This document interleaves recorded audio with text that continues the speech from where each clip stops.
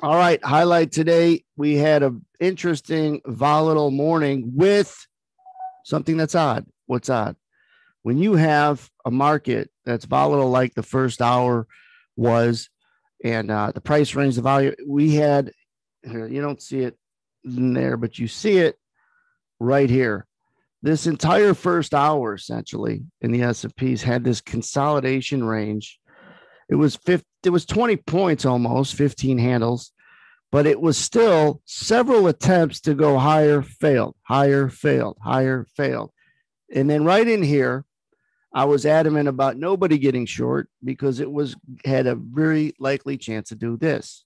I didn't even think it was going to come off in this area, but it did. So at some point, the more you see resistance, the less likely you're going to see it.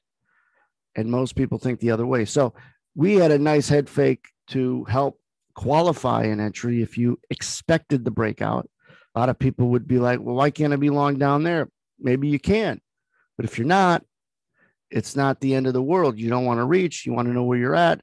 And you let this set up where it came off. And as soon as it got back through 70, we said that's the head fake coming to fruition.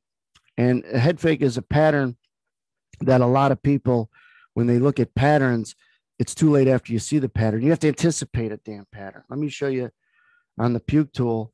We the VWAP, which is about where they were trying to get through 71 even, and couldn't do it.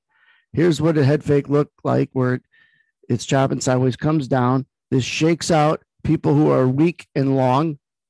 So there's less longs, less sellers, and it traps some shorts.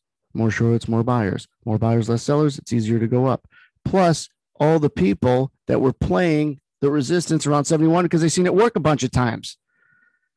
Those are the ones that help facilitate more upside. And I said, as soon as we got through here at 72, 73, that there's a lot of blue skies above.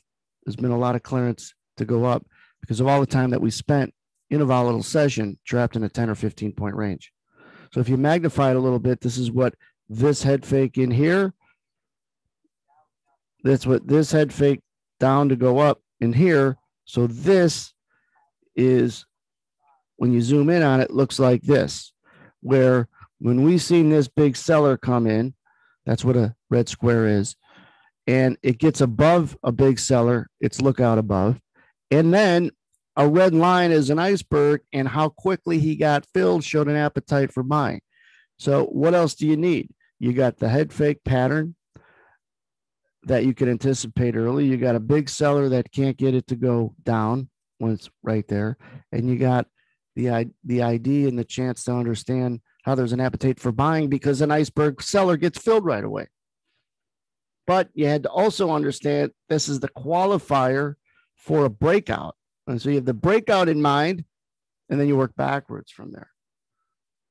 And that's how you read and manage your risk if you're not timing it correctly, but also managing your opportunity to get in if you are timing it correctly, because you're looking at the right stuff.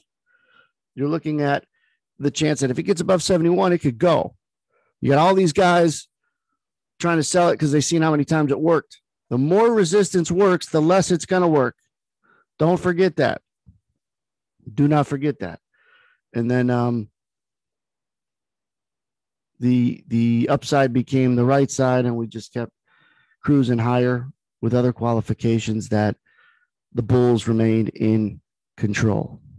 Step one, a breakout potential. Step two, this could be a head fake. Step three, big seller. Why can't we go down? Oh, iceberg, appetite for buying.